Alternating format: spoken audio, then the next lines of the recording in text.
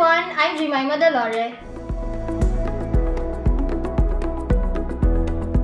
I am the Adolescent Health and Development Program Coordinator of the City Population Office here in the City Government of Tacloban.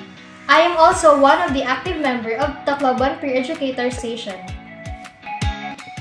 Tacloban Peer Educators Association, also known as TPEA, is one of the local youth organizations here in Tacloban.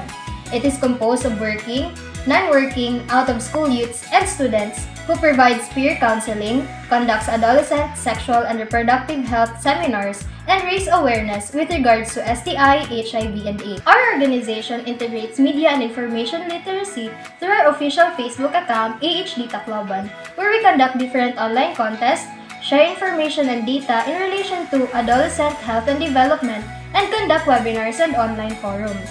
It is very vital for the youth to be empowered with MIL competencies in order for them to be properly equipped with right information and to avoid misconceptions, especially to delicate topics such as STI, HIV, and AIDS.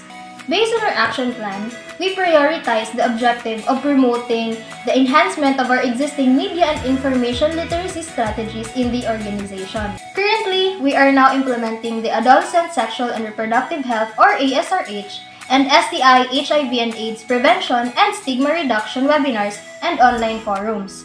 Before the end of June, we are hoping to come up with video advocacies regarding adolescent health and development, conduct radio and TV guesting, and to publish a newsletter that highlights the activities and advocacies of our organization.